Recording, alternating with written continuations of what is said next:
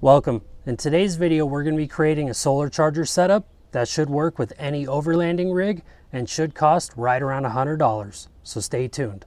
So to be honest with you, this setup will cost more than $100 if you don't have the solar panel yet.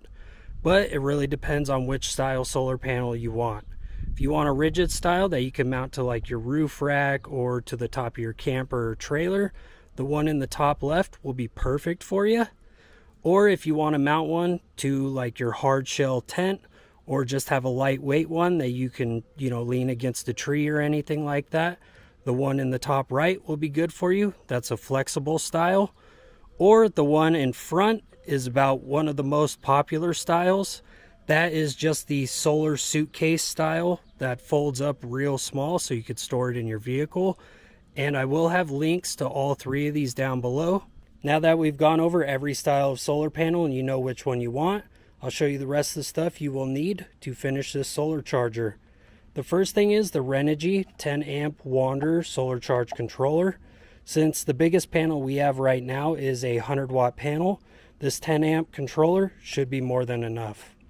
Then I do have two 3-foot solar panel extenders that I will show you what to do with later on in the video. Then right here, I do have more solar panel extenders. This is a 15-footer, but I will have a link down to a 20-footer down below in the description, just so you have more freedom with the length of wire. And I did put alligator clips on here, and you guys will know why later in the video. Then if you did choose the flexible style solar panel, you will need this adapter. This is an 8mm.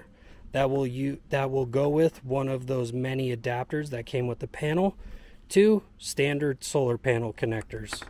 Now that we've gone over all this stuff, let's build our solar charger and see if it works. So the first thing we're doing is we took the 3-foot extenders out of the package, and I put the black one onto the negative, obviously, and the red one onto the positive. So we will know when we cut these ends off and put them inside the charge controller. And realistically, this setup should work for just about any style of battery that you're having in your rig, either a dual battery setup or a single battery setup, just because of the alligator clips. You clip these right onto the terminals and it should work just fine. And the great thing about this charge controller is it does work with just about every style of battery. It works with deep cycle batteries, like our yellow top Optima under the hood, gel batteries, flooded batteries, and even lithium batteries. So it doesn't really matter which style battery you have underneath the hood or in your rig.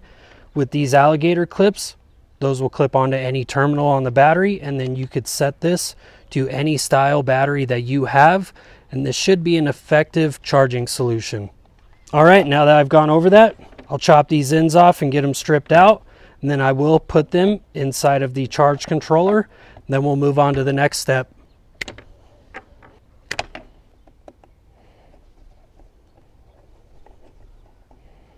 And now that we're done with this setup on the battery side of the charge controller, let's get started on the panel side of the charge controller and get that put in here and cut up. And then we should be pretty much ready to test.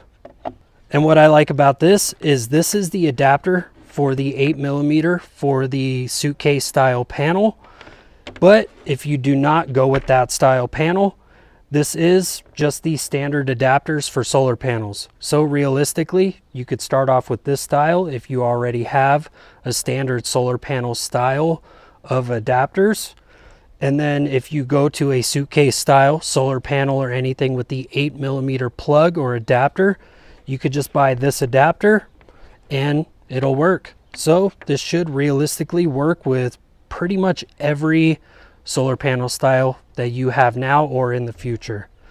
Now that we've gone over that, I will chop these ends off and it will go into the solar panel side of the charge controller.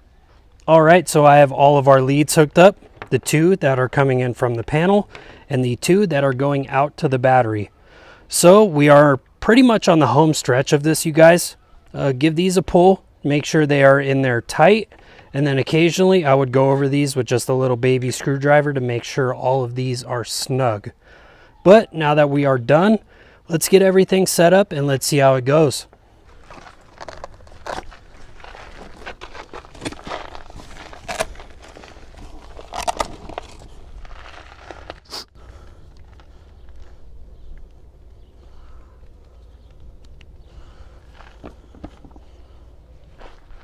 All right, you guys, let's see how it goes.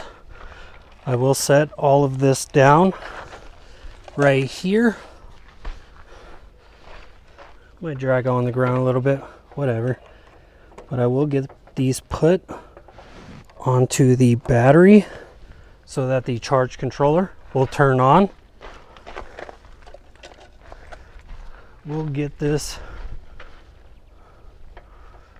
on there just right.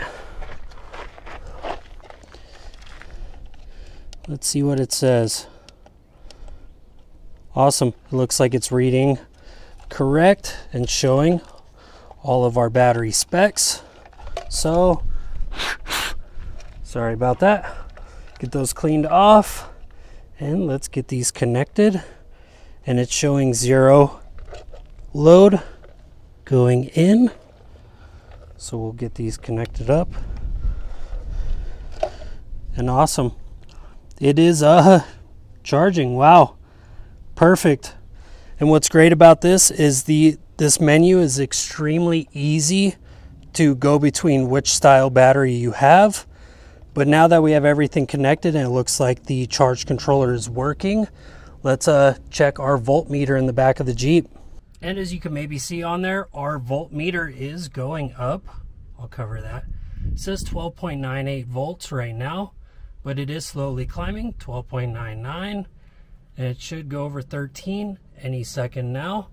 And with that charge controller, it should safely charge our yellow top Optima underneath the hood, so we do not damage that battery just by hooking the alligator clips straight up to it. And what's great about this setup is, as your overlanding skills grow or your gear grows, you can expand on this with larger charge controllers, waterproof ones, anything like that, or longer wires, pretty much anything. But with that charge controller, the cost is low, and honestly with this whole setup, the cost is low. So you have a cheap solar setup that should keep your batteries alive for a long time. And I will have links to all of this down below, so you can easily build your own kit and you know, keep your batteries going and keep your fridge and all of your accessories charged. All right, here is the charge controller at work. It will any second now go to the voltage of our battery. It's saying it's right around 13 volts with 2.7 amps going in. So this charge controller is more than enough for the 100-watt Devos outdoor panel. And honestly, I'm extremely happy with this so far. It looks like it will keep our yellow top Optima alive for a long time. And the great part about it is I do have that Blue Sea Systems connector underneath the hood. So it will automatically connect while we are driving. So I don't have to worry about any solar while we are driving down the road. We just have this charge controller with the solar panel set up while we are at camp for long periods of time, or even overnight. And the whole reason I went with these alligator clips was so that, you know, any vehicle we take out camping, so if we do get another rig or even start car camping because of gas prices, this will work with it. So we can use any accessories in the vehicle and we don't have to worry about killing our main starter battery or our auxiliary battery. So honestly, I think this is a cheap and easy setup that anybody could use if they're running a dual battery or single battery setup, just to keep their starter battery charged or auxiliary battery charged with a solar panel without frying it. So you can not worry about if your vehicle will start the next day or while you're running your fridge or any of your accessories. And the only difference is you can disconnect these to run a standard style solar panel. So this whole setup will work with just about any solar panel style. But on that note, I really want to thank you guys for watching. I really appreciate it. Hope you guys have a good one. I'll see you in the next video, and if you do have any tips or tricks for anybody else watching this video, comment down below. If not, please give us a like, subscribe to the channel, and I'll see you guys in the next video. Bye, you guys.